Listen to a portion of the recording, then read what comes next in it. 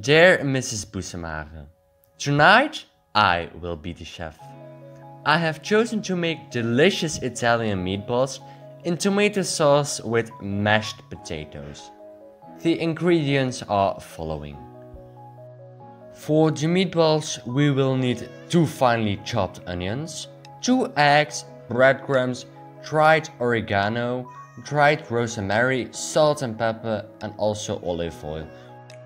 The sauce consists of 20 centiliters of fresh tomato juice, 50 centiliters of canned tomato juice, a small can of tomato concentrate, again 2 finely chopped onions, around 6 carrots from our vegetable garden, 3 chopped cloves of garlic, 2 peppers, a red one and a yellow one, 1 fresh courgette, and a salt and pepper to give it more taste and spice it up.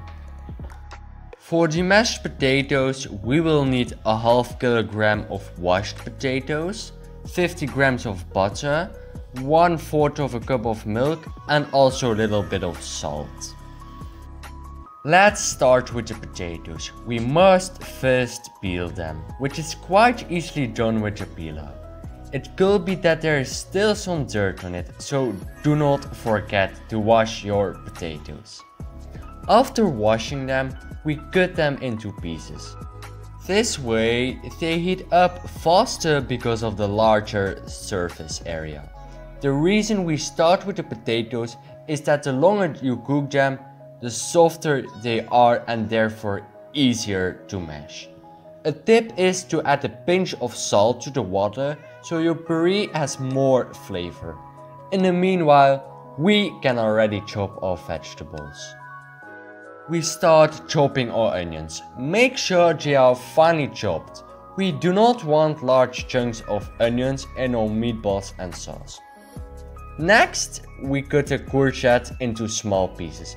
First, cut the courgette broadly in half. Do that again and cut it into small strips. After that, we cut the peppers. Make sure you have a yellow or red one, not a green one.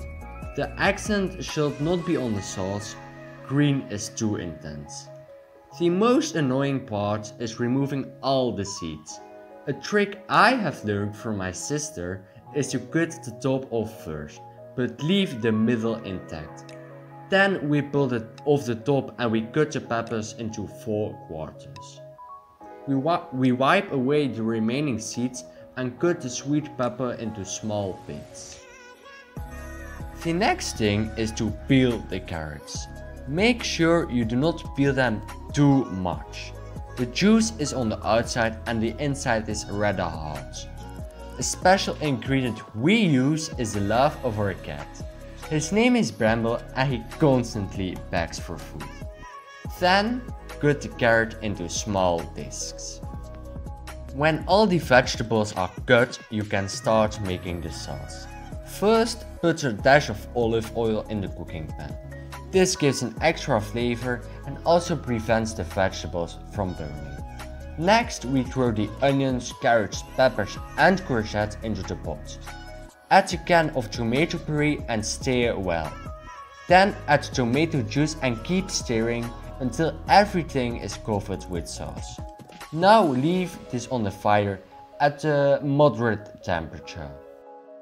After finishing the sauce, drain the water from the potatoes. Put the potatoes back on the fire and mash them well. The more you mash them, the softer they will be. According to our family recipe, we also add a little bit of milk. Unfortunately, my sister is allergic to it, so we use lactose-free almond milk. If necessary, add some salt and mix well. Now we make the meatballs. First add the onions and the eggs. Then add the breadcrumbs, oregano and rosemary. If you want to emphasize the balls, add pepper and salt as well. Then gently knead the balls, but make sure everything is mixed properly. Roll the balls, put them on a plate if necessary, and put a drizzle of olive oil in the pan and start cooking them. Make sure the meatballs are nicely browned. Put everything in a bowl and serve. You can add fried onions as the icing on the cake as well. Thank you much for being here with me and enjoy your meal.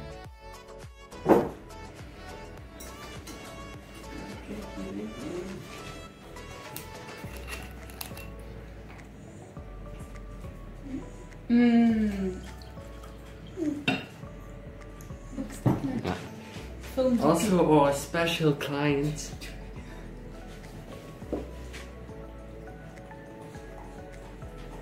Sweet.